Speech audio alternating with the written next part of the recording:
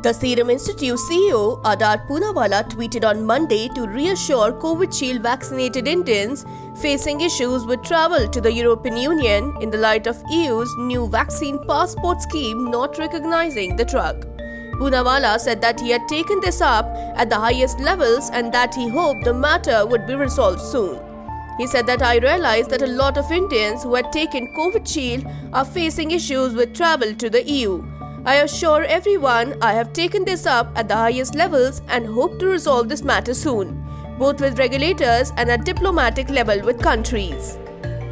Europe's new vaccine passport program, which recognizes a few vaccines whose recipients will be able to travel in and out of Europe with fewer roadblocks than others, includes the AstraZeneca vaccine but not India's Covishield. Covishield is derived from AstraZeneca's shot.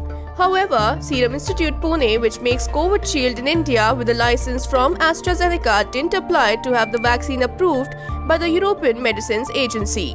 However, Serum Institute CEO Adar Poonawalla said in September last year that the company and the Government of India had committed to reserve the half of company's stock for India and to supply half to low-income nations through GAVI, a funder of immunizations for low-income nations. So Serum Institute didn't have to apply for EMA's approval.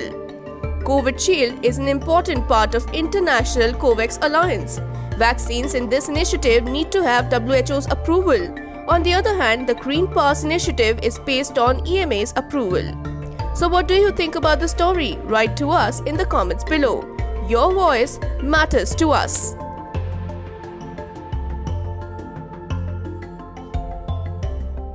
Subscribe to Oneindia channel and never miss an update.